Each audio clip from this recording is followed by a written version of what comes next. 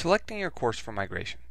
In order to select your course for migration, you'll be going into ConnectU. So go ahead and log into ConnectU, and that's www.msudenver.edu, and in the upper right hand corner you'll see the ConnectU. Once you're inside, you've logged in, what you're going to do is you're going to go to My Services Registration, and then again My Services Registration.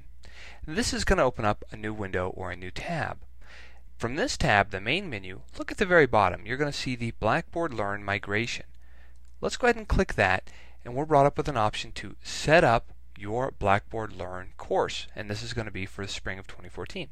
So let's go ahead and click this Learn course, and what it presents us with is all sorts of different information.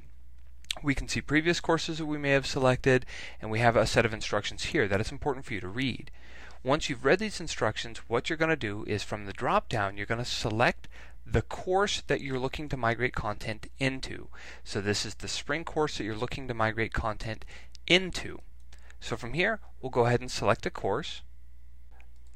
So once we've selected our course, we're going to go ahead and say Submit. This screen now has another set of instructions that I'm going to ask you to please read. What we're doing here is looking to decide where the content is coming from. If we just want a complete blank shell and we're going to be developing everything new inside of Blackboard Learn, we want to select the blank shell build a new course option from the drop-down. If we want it to come from a previous semester, the options will be available inside of this drop-down. Please be careful and choose the correct course because a lot of work will go into cleaning up this course once it has been selected.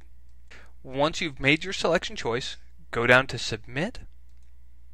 And this actually takes us to a confirmation page that's saying that we are copying into our spring course from the course that we selected, in this case spring of 2012.